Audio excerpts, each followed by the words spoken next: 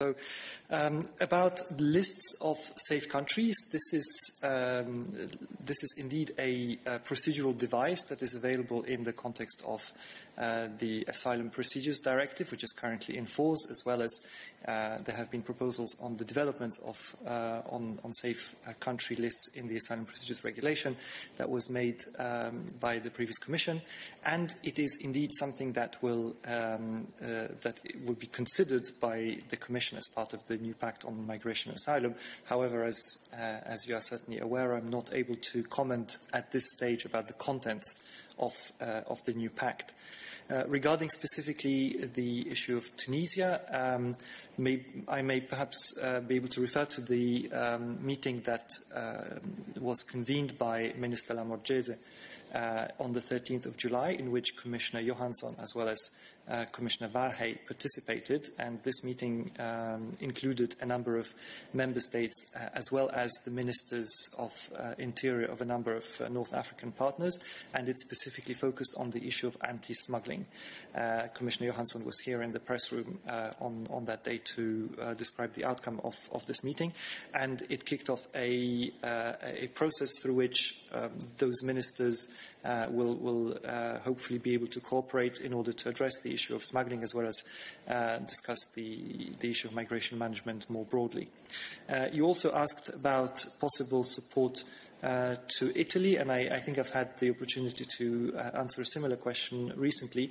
Of course, the Commission is very much aware of the current challenges, particularly on the island of Lampedusa, but not only, and we are already providing very significant financial and operational support to Italy in managing migration. That includes support of over €1 billion since 2015, as well as almost 300 officers from European agencies that are present in Italy.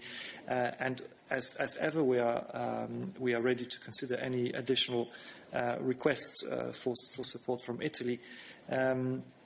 If you have further more detailed questions on that, of course, very happy to reply to those as well. Thank you, Adalbert. Do we have other questions for Adalbert on issues related to migration, asylum?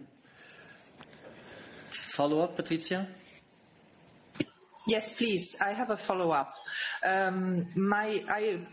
wasn't clear enough, but my question about the help that the Commission can give to Italy on migration at this point is also on returns.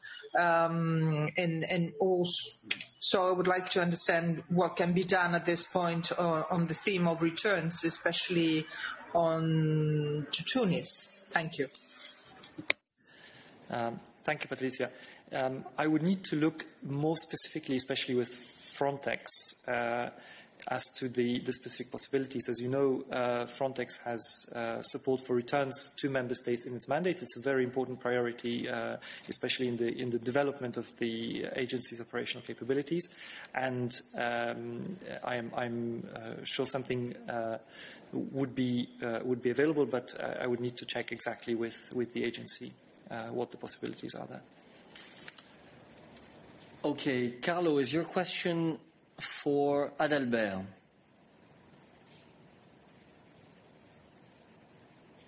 Carlo, you have. It seems your microphone is not on the right source. Ah, yes, it's okay. Go ahead. Yes, no, it's not. So we'll come back to you, Christian. De nouveau. Oui, juste une petite question. A question for Adalbert.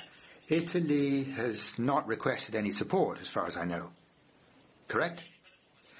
I don't have specific information about any recent exchanges with Italy. I would have to check up. As you know, the Commission has contacts with member states on an ongoing basis. I will have to check up, though. By the way, it's also possible to ask the Italian authorities if they've made a request for support from the European Union, you know.